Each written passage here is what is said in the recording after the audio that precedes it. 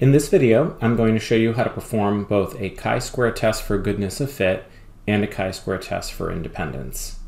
So let's start with a goodness of fit test. And as you know, this test is to be performed with one categorical variable for which we can count the number of occurrences in each subcategory or bin.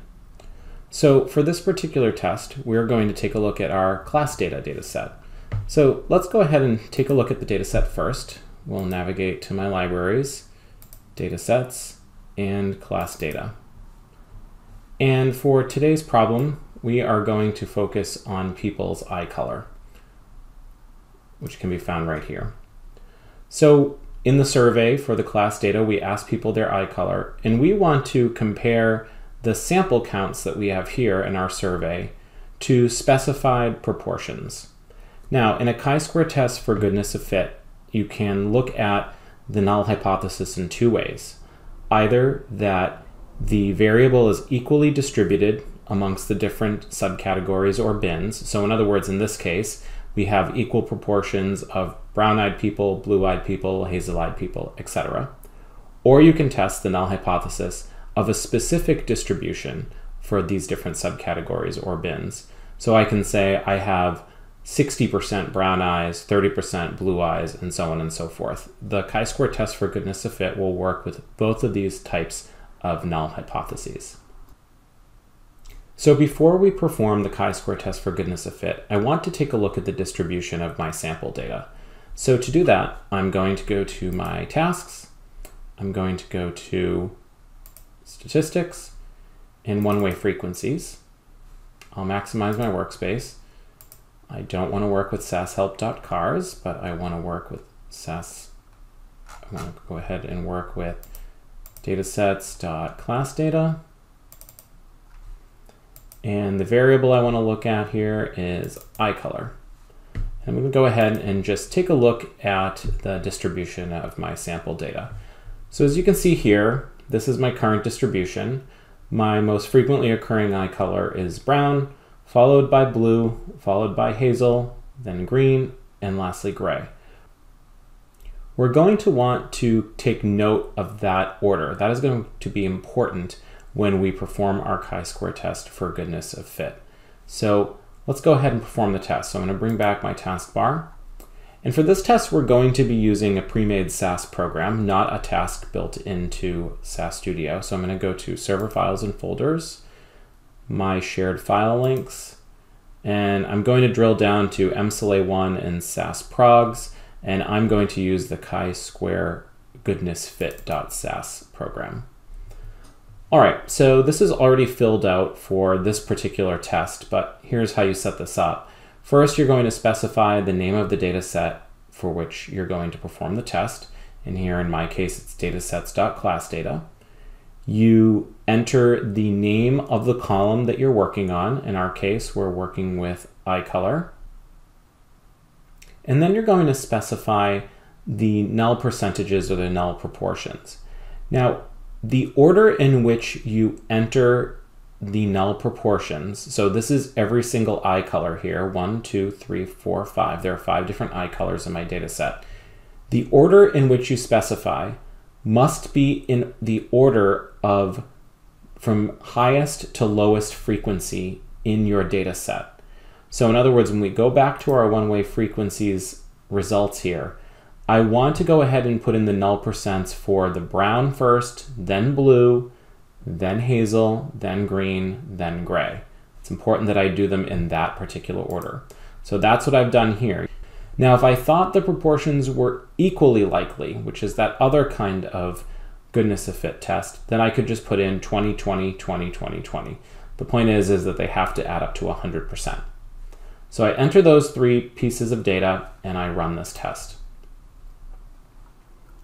So you will notice the top of the results, I'm going to be shown the frequency that they occurred in my data set, which is identical to what it was here in our one-way frequency results.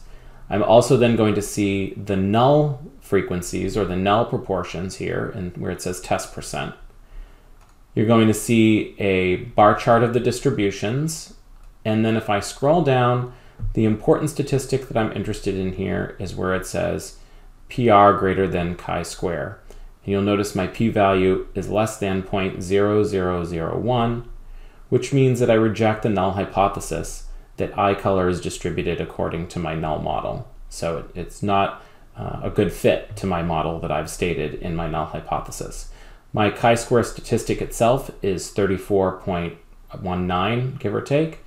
And I have 4 degrees of freedom, which makes sense because I have 5 eye colors, and remember degrees of freedom is just 5 minus 1. So again, the important thing here is that I have a chi-square statistic of 34.19, and my p-value is lower than 0.05, so I reject the null hypothesis that eye color is distributed according to the null model that I entered here in my program. Okay, so that's chi-square test for goodness of fit and how to read that. So let's move on to chi-square test for independence. I'm going to close some of my tests here just to clean up my workspace. And for this particular test, I'm going to use our favorite dataset, sashelp.cars.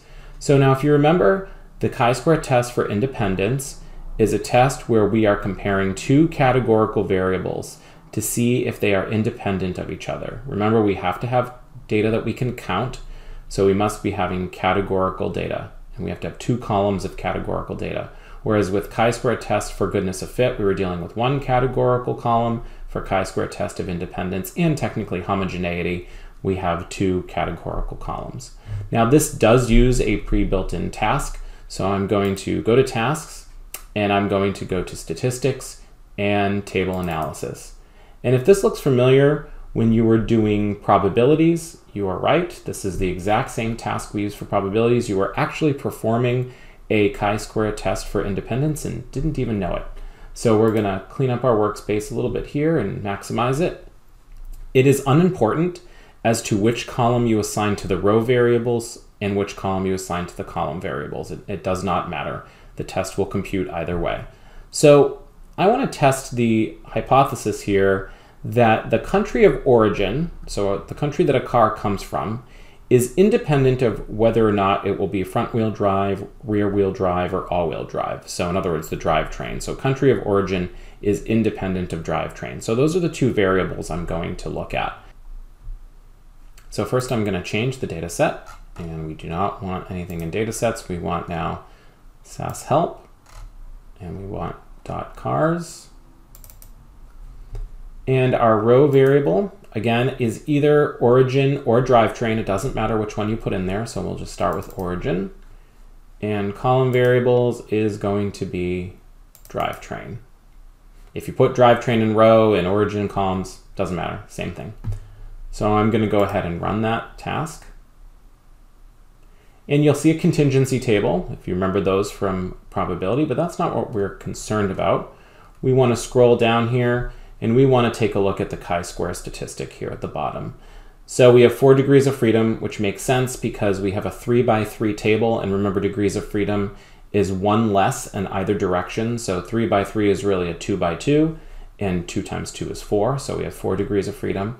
We have a chi-square statistic of 40.18, give or take, and a p-value of less than 0.05. In this case, it's pretty much almost 0, less than 0.0001. So what does that mean? It means we reject the null hypothesis that drivetrain and country of origin are independent. Remember, the null hypothesis of a chi-square test for independence is that the 2 variables are independent of each other. So since this p-value is below 0.05, we can conclude that it is more likely that these 2 variables are not independent and that the country of origin does have something to do with the drivetrain of the vehicle. All right, so that's it. That's how you perform both the chi-square test for goodness of fit and a chi-square test for independence in SAS. Thanks for watching.